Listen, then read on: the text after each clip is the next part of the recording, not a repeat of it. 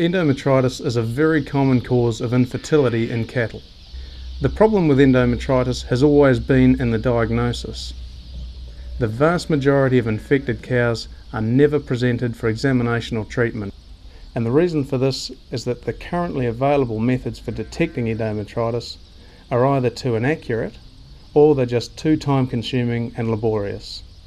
So these cows tend to remain untreated and end up late in calf or empty. Now that's about to change. Garth Riddle is a veterinarian working at Carmo Vets, a busy Northland veterinary practice.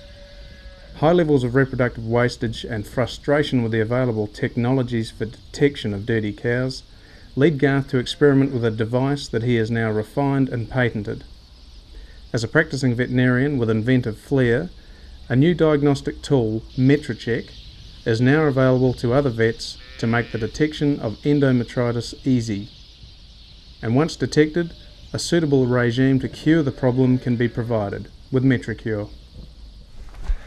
Hello, my name is Garth Riddle. We're here to discuss Metricheck, a new device to increase the diagnosis of uterine infections in dairy cows. These infections cause a decreased reproductive performance.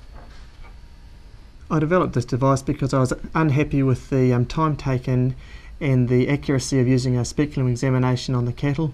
I was finding that sometimes I would miss the infections when looking through the spec, and then I'd only see them once I pulled the speculum out and there was some evidence of infection left on the end of the spec. In essence, what this device is a soft rubber cup to allow you to collect a sample of mucus from adjacent to the cervix so you can examine this for infection under natural light.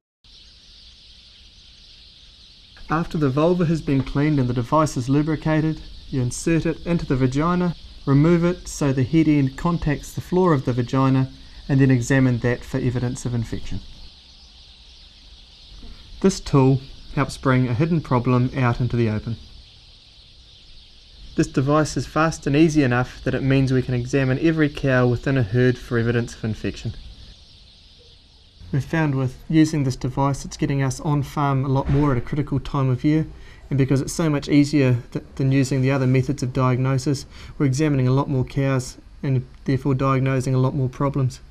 Also, because the farmers can see the pus in the collection cup, it brings to them what the disease is and what it's doing to their herds, and so the next step, it's very easy to convince them that their cows would really benefit from being treated. The treated cows benefit by having fewer days to conception. This leads to more days in milk, fewer empty cows, fewer inductions, and healthier cows overall.